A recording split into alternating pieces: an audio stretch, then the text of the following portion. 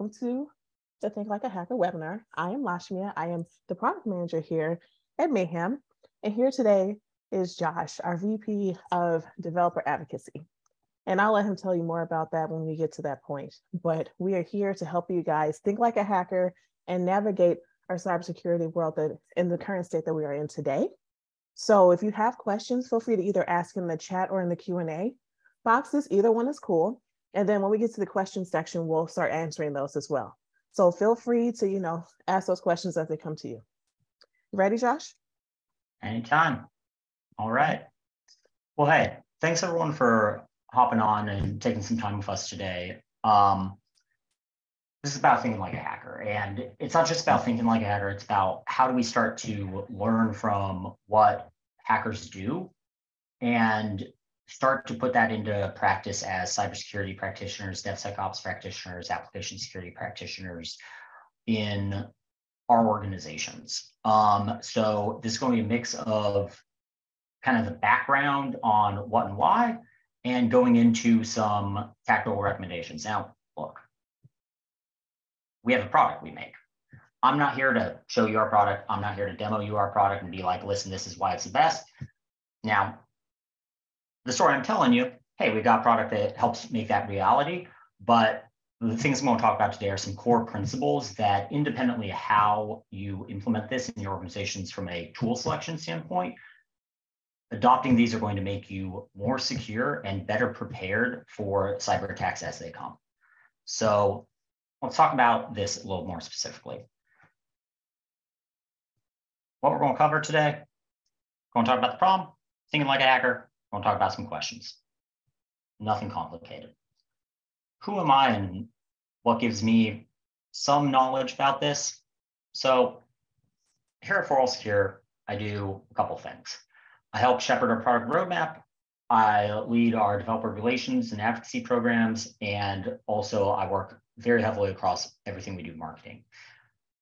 I'm a ex-developer, ex-QA engineer, ex-DevOps engineer and manager, and then a marketer at a series of DevSecOps, DevOps type companies. I have a career of trying to figure out how we make developers more productive while still meeting the security and compliance requirements that are just an essential fact of life in today's digital world. So that said, let's get started. Like 10 years ago, I was shifting things left. And I was shifting things left because, hey, this was going to help us fix issues before they reach production. And we shifted a bunch of cybersecurity left. We shifted a bunch of IT tasks left. We shifted a bunch of operations tasks left.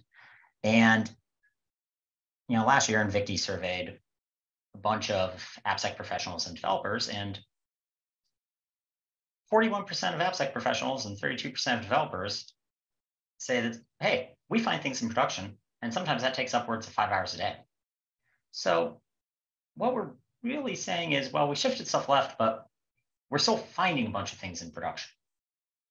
Okay. Well, seems weird, but hey, okay.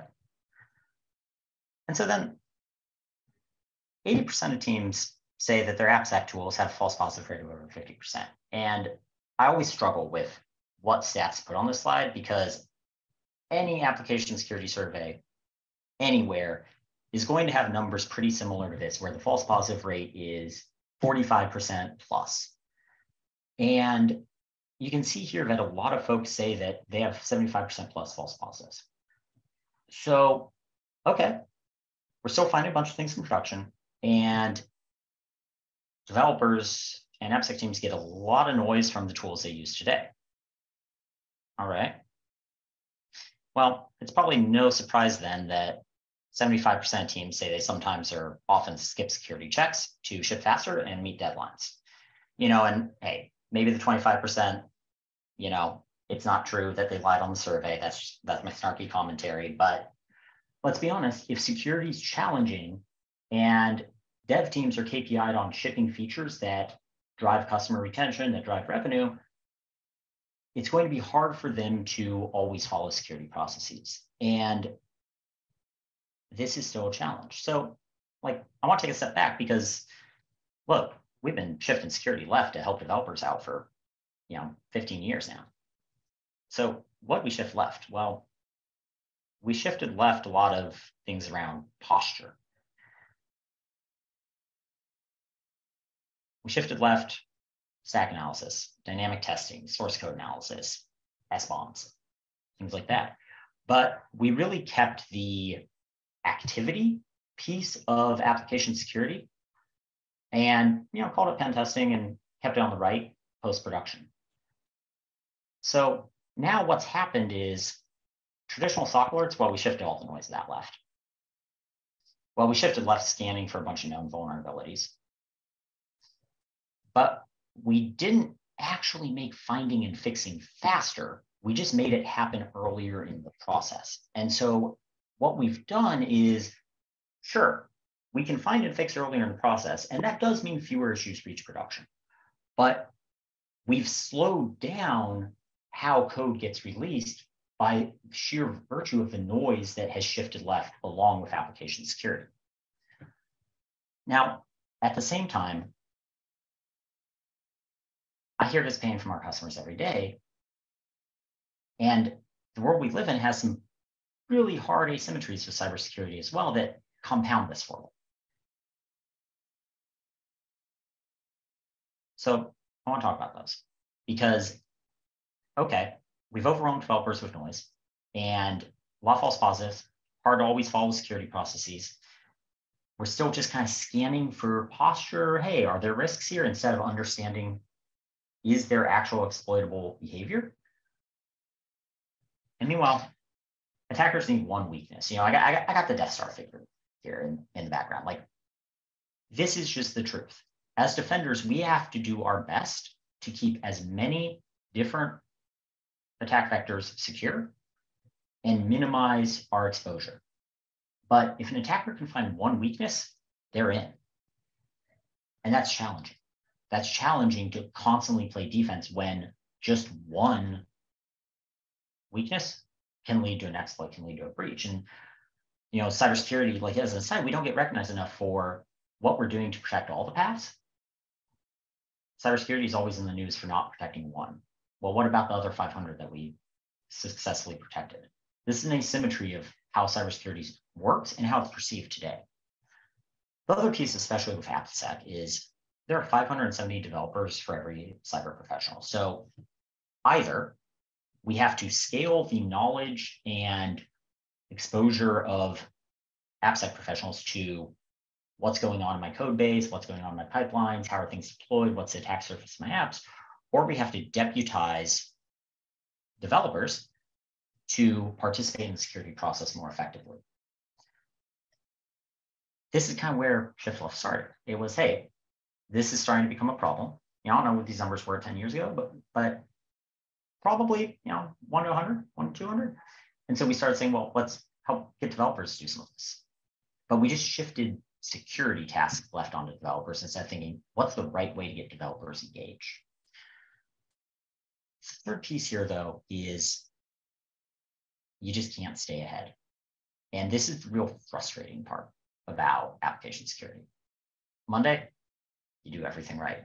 Your SBOM's like, hey, there's no vulnerable components here. You had someone audit your code. Yeah, no, it's perfect. Third party did some pen testing. You did all the different things. Like, usually you're not doing all this. And you release a new version of your app. And Tuesday, an attacker does some reverse engineering, fuzz testing, active pen testing, and figures out a way to exploit a previously unknown weakness and vulnerability. Well, it was a 0 day. And then Wednesday, you're pushing your vendors, oh, hey, this was introduced in a third-party library. How do we get a patch for this? You're triaging impact, your contained breaches. You're spending that 5+ hours a day reacting to production incidents. But you did everything right. You ran all the tools you had, and they said, yeah, you're safe. Go release, go ship. This is the scenario that every single time I talk to cybersecurity leaders, every single time I talk to CTOs, every single time I talk to developers, I hear one of these stories. And it's either too many false positives, it's we did everything right, and then there was a breach on a 0 day, it's I don't get any recognition for all the ways we're improving our risk posture. It's these stories and these stories collectively that are kind of the modern state of AppSec. And look, we made a lot of improvements over the past decade, but this isn't a really great place for anyone involved in the process. And what I hear day in and day out from developers and AppSec professionals is they're overwhelmed. They're overwhelmed and they feel like they're constantly playing catch up. So I'm going to pivot a little bit. Now let's talk about what an attacker does, because it's not the same. It's close, but it's not the same. So, okay, when we all hear about a 0 day in the news and guess what? There's been a new hack. Log4Shell, Log4j, oh no. What actually happened there? And I want to start this by kind of showing off like the landscape of tools. So, forgive me my Gartner quadrant-y type graph. I promise you it's not, I don't remember what those axes are, but if we think about how AppSec works today, there's behavior and pattern matching. Are we seeing things that match patterns that we know are vulnerable? Is there a library here that has known vulnerabilities in it? And then is your application behaving in a way that exposes a weakness that is vulnerable? And then there's known and unknown. Hey, someone already cataloged this CVE. It's a known vulnerability. Maybe there's a patch for it, maybe there's not. And then we are finding new ways to break things. You look at this. When I talk to folks today, hey, do you have SCA? Yes.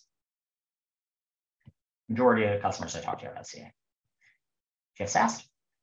Yeah, most of them have SAST. Some of them have GAS or IAST, one of those two. Do you have an SBOM? It's becoming more of a thing. What's your pen testing program?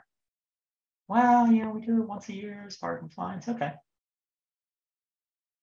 Do you do things like fuzz testing? Use ML for behavioral testing? No, not really. Yeah, we do it every once in a while. Now, some folks, we got requirements to do this, but for the most part, folks are really focused on how do I use technologies that match patterns to tell me where I'm potentially vulnerable. And that's how you get those 50% false positive rates. And what's more is you also get that library is used in my code, but it doesn't actually get leveraged at runtime. And so it's just in the code, but it's not actually on the attack surface, which again, slows development down. Now, what's really interesting about this set of technologies is if you think about a couple hacks recently, and I'll talk through these a bit, talking about Heartbleed or talking about, I don't know if anyone saw this. It's we'll send these slides out afterwards. It's a cool video here. Drone flies by a Tesla, unlocks it. How to do that? It didn't need to know anything. The attackers figured out a way with no knowledge to go actually exploit the Tesla systems. Now, it's been patched, been fixed, but there's a reason both of these are in the top right. And almost every successful cyber attack against applications comes from tools in this quadrant. It comes from techniques in this quadrant that are focused on understanding behavior and understanding how to trigger previously unknown behaviors that lead to previously unknown vulnerabilities. Now you might say, well, don't attackers want low-hanging fruit? Yeah, they do.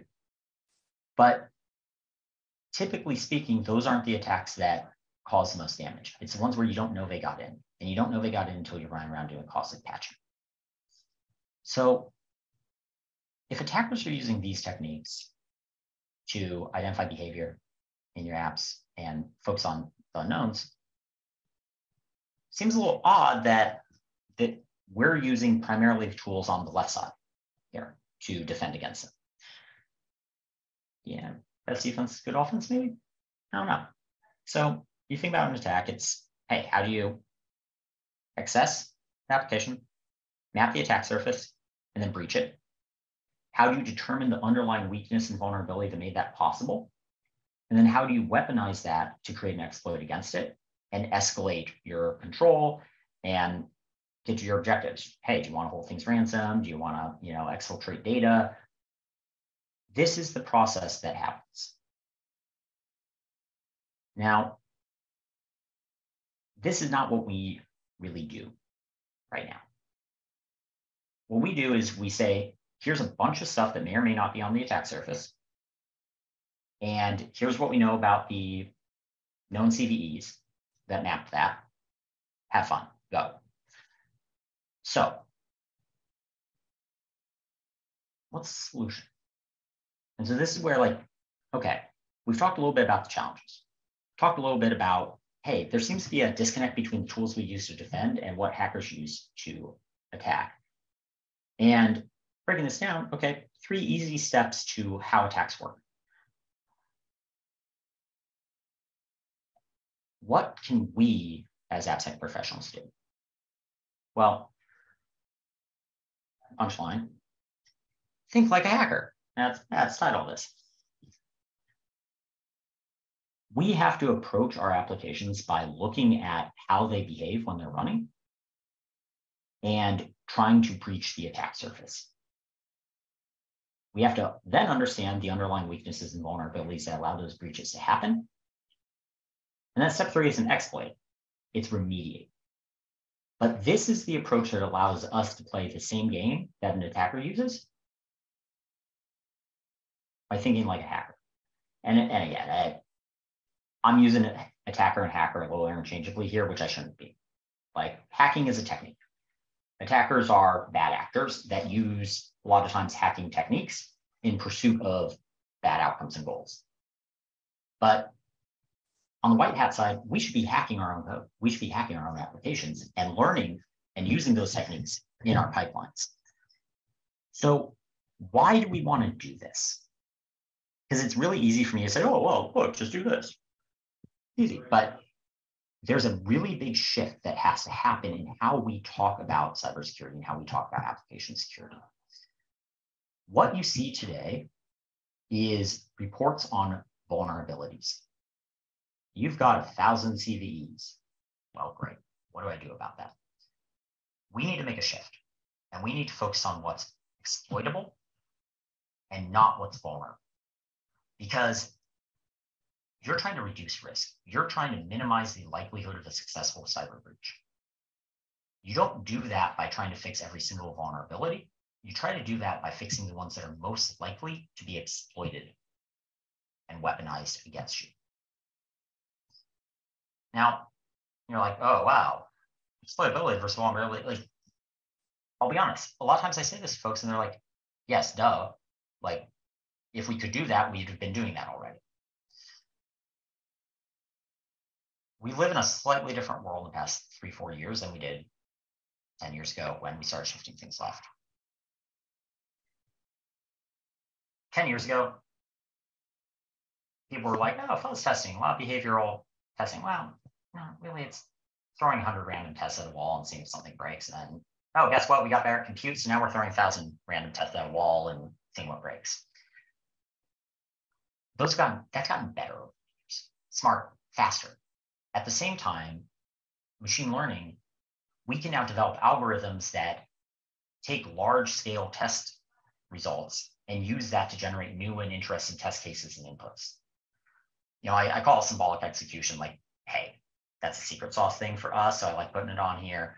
It's a machine learning technique. It allows us to abstract the ways that applications work and execute against the abstractions versus trying to find every single potential variable that could fit in. And again, AI, ML, generative AI, it's in the news these days. All that's doing is saying, hey, this learns from itself every single time. Well, we can do the same thing in cybersecurity. If you're running 100 tests, 1,000 tests a minute, and then you're feeding the results of those back in, here's what I did, and here's how the application behaved, you can use generative algorithms to create new test cases, create smarter ones, create ones that expand your code coverage. and start to do these things at scale. And this is the other piece. Compute has gotten cheaper and scale has gotten cheaper. So whereas 5 years ago, trying to do this, great, maybe you get 100 tests every 10 minutes and you're running on with a team of 20 people. Now you can run thousands of tests a minute, tens of thousands of tests a minute at global scale for teams of thousands of developers and get real meaningful results saying this is a way your application is exploitable. So it's all possible. And again, like, man, it's a platform we make. It's tool that does this, or it's solution that does this. But you can do these things regardless of technology. What this looks like in practice, though, it's taking the focus on exploitability and doing a few key things in your processes on how you address security issues. First and foremost, you focus on vulnerabilities with proven exploits. If there's not a known exploit against a vulnerability, it's not a priority. Exploitability is how you prioritize, not vulnerability. Not what ifs, but real, actual, how is this exploitable in my environment? This is the first and most important piece. If you're trying to prioritize on a list of vulnerabilities or buckets of categories of CVSS scores, that's helpful, but you need to understand whether or not something is exploitable in your environment and use that to prioritize how you fix, so that when you fix, you know those fixes make you safer in a quantifiable fashion. If you're not doing that, you can't measure the outcome of your cybersecurity. You're just waiting for the next breach where you get your hand slapped instead of saying, we found 100 exploitable paths. We fixed 99 of these to prevent 99 potential attacks. That's the type of success metric that you want to be sharing, because that's amazing. The 99% success rate, that's great. Define risk based on application behavior and posture. And this ties into the first one. It's not an issue of could anyone exploit this anywhere? It's an issue of how is my application running? If something's only exploitable via the network and you're running an air-gapped environment, you don't need to care about it. Bold statement, I know. But how can this be used against me in my application, in my architecture? That's the conversation that needs to happen. And a lot of times you hear this from developers, oh, well, you know, it doesn't run that way. It doesn't run that way. Sadly, it's not a real excuse. Like, what is the architectural decision that minimizes the exploitability chance? And how do we make sure that AppSec, Dev, CTO, CISO are all clear on that? That's the type of information that needs to be surfaced up and across teams.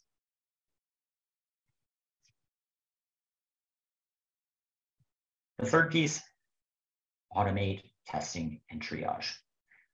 Automate testing and triage, automate testing and triage.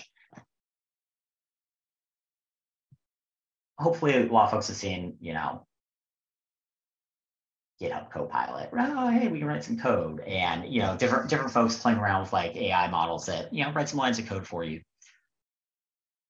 Look, I'm not saying go use ChatGPT to run cybersecurity for you. That's not really what it's there for. But modern techniques, and again, things like it, AI and ML, they can help you understand what's exploitable, and they can automate generation of test cases. Running test cases at scale, as well as generating test cases at scale, takes a lot of work off of developer plates and increases your code coverage. The more you can minimize the work developers have to do to write tests and the work developers have to do to triage results, the better. When there's a vulnerability that's detected, before that gets shipped to a developer, you need to be sure that that's reproducible. And you need cybersecurity platforms that say to you, here's how to reproduce this in your environment against your application. Because otherwise, you're playing this game where the developer has to spend most of their time figuring out what to do about it. How do I go make this work? How do I see this vulnerability from me before they can even get started on prioritization? I was talking to a dev leader the other week, and you know, they run an e-commerce business. fairly large, and the team spends more time triaging security issues than fixing security issues. And you kind of think about it, like, that makes sense. Research takes more time than code execution a lot of times, or code development. But what if you could get all that time back to fix more issues? That's the goal. That's what we want to get to, is developers don't spend time trying to reproduce security results. They spend time fixing proven security results. So I'm talking about all these things as like, hey, developers got to do this, developers got to do this, developers got to do this. But really, this is ongoing. You continuously test your application behavior. And again, application behavior. This is not your once a year pen test, to make sure you're compliant. This is, how can my application's behavior, anomalous activity, crashes, can they be weaponized against me? And if so, how am I feeding that information back for someone to go patch and remediate that? This has to happen continuously. And does continuously mean someone runs it once a day? Does continuously mean, hey, you're running a constant service testing this? Like, your mileage may vary there, but these techniques, you got to have everywhere in the pipeline, because it's not just enough to try and catch things before they're shipped. It's making sure that you're constantly maximizing the coverage of your application behavior once you've shipped as well. So those are kind of like, hey, here are the things you need to focus on. Here are the things you need to change about what you're doing to start thinking about, okay, how do hackers approach finding vulnerabilities and weaponizing them so that I can find vulnerabilities and remediate them. Summarizing it up, it's use the techniques and tools of attackers in your CI/CD. Whether you want to go leverage some open source, old school like fuzz testing stuff, whether you want to use more modern AppSec platforms that use ML to do behavioral testing, you want to push those into your CI/CD. And again, things that use ML, they can take a long time, so don't run them in band, don't block your build space on it, but find the results. You want to automatically generate test cases. It's a lot better to automatically generate as many tests as you can so your developers don't have to write as many. Developers only get validated results.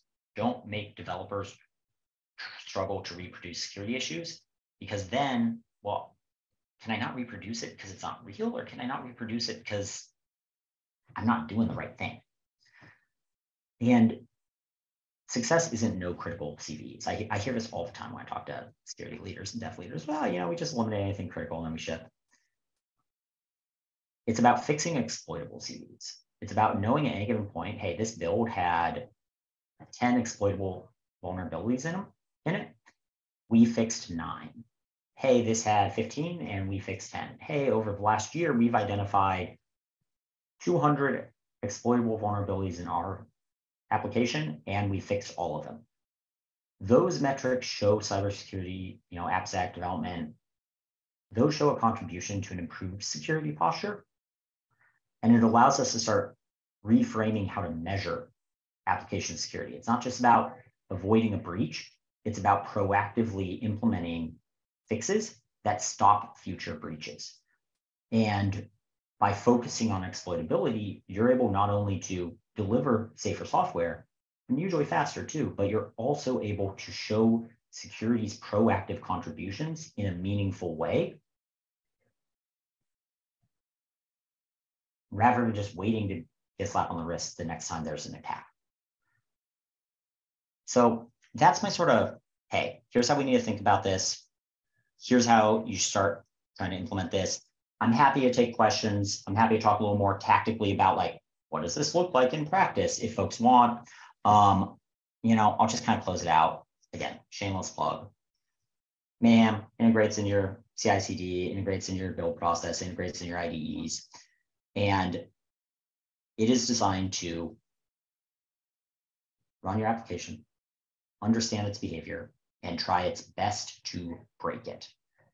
Self-learning algorithms to constantly expand coverage, and every single result is validated, delivered to a developer with, here's a way to reproduce it, and here's a regression test to prove that it got fixed, so that folks aren't spending time on triage You're not spending time on false positives. You're spending time fixing exploitable issues. You can get more information on Mayhem security, ask questions. And yeah, thanks for listening. I hope that was informative and gives you the start of thinking about how to make some pivots and some changes in application security measurement, philosophy, and eventually implementation as well. Thank you. Thank you, Josh. That was actually really informative. And I actually have a question before the questions start. I know, right? Yeah. So when you see the alerts about, oh, there's a new CVE that's been discovered and stuff, and like the panic that a lot of people put into it, what is your first thought when you see them? So, you know, I'll kind of answer this two ways, because it's been a while since I've been in the hot seat in those scenarios. And so my first reaction these days is a lot of empathy going out to everyone impacted. You know, you go look at my LinkedIn, the majority of folks I know are in development and cybersecurity. Their lives, and let's be honest, their families' lives get royally impacted and thrown into an upheaval every time there's a new like front page news 0 day.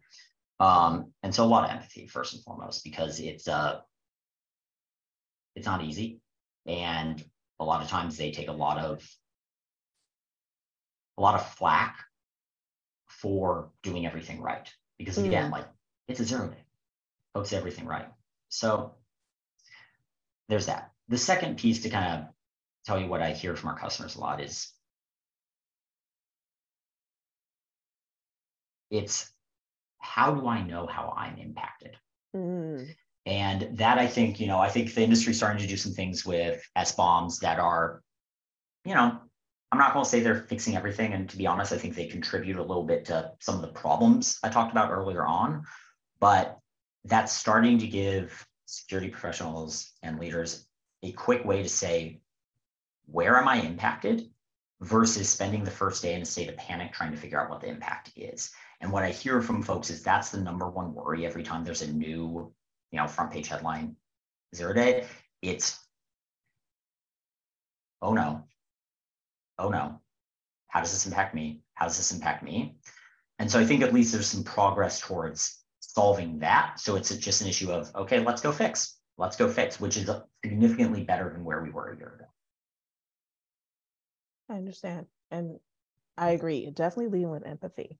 So one of the questions that we got is, how can machine learning help us prevent 0 days? So, and let's be honest, like you do everything right and attackers still find something you did. That's just the truth of the world we live in today. And so when we talk about preventing 0 days, like it's not about stopping every single possible attack. What it's about is using the techniques that attackers use. And when I think about machine learning, and I'm going to put my product hat on a little bit here. Like the way that Mayhem works in the background is it uses machine learning to say, okay, based on the behavior of this application, let me try something else that will exercise a new part of the code. Or based on the response I got, let me try a different input because I think it's going to break the part of code I just went over.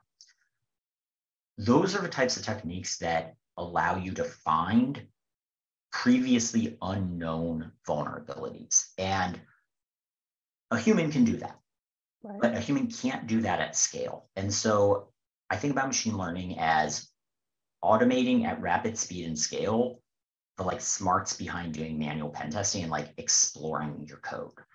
It really helps you find more things that are exploitable faster. Now, some of those may link up to known CVEs, some of them may not, but it's really about unlocking the scale. And unlike sort of pattern matching based security scans, it allows you to not, like, you don't actually care about is this known or unknown. You care about the behavior of your application and is it exploitable. So I think it unlocks that, which helps you get ahead of attackers. But again, you can't prevent 0 days. Anyone who says, hey, you're never going to get impacted by a 0 day again, like That's not true. Right. Harden the things, you can get your trusted images, you can do all that.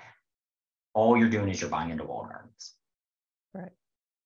I agree. And so I have one more question. In your opinion, how often should we do security checks in, the process of building out apps and such?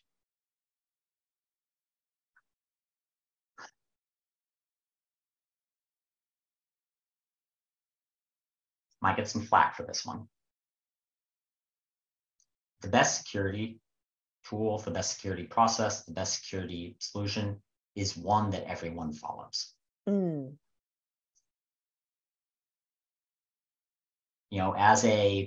As someone who's been on the vendor side for 10 years, pretty much every CEO I've worked for would say like, no, ours is the best. The fact of the matter is, you want the maximum amount of security checks that don't reduce people's adherence to them. The minute your security process starts causing folks to do workarounds, it's too much. And I've talked to a lot of CISOs who are like, no, we have to mandate these things. And I don't disagree. But the reality on the ground is it's better to have a program with some weaknesses that everyone follows, so you have the visibility and control, and you know where your gaps are, than to try to do more. People don't follow it, and you don't know where your gaps are.